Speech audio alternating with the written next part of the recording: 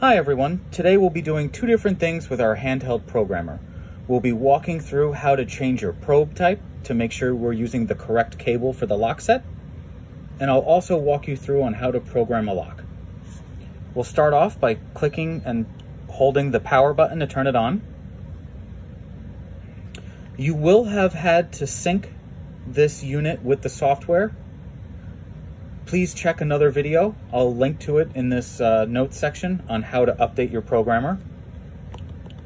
You will log in with your username and password. Now, to make sure we're using the correct probe type, we'll click on Tools, Settings, Probe Type, and we'll see a bunch of different ones here.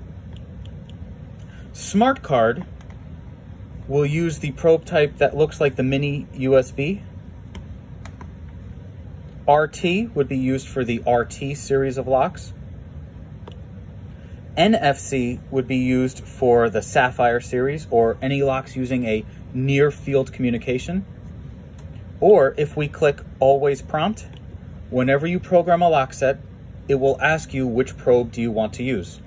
Perfect for sites using mixed series of locks, or for sites using the Sapphire battery operated lock sets on doors and our SR hardwired openings for, say, perimeter or common doors. Once we have our probe type correct, click on Locks, Program. You'll select the door you want. Make sure you select the correct probe type.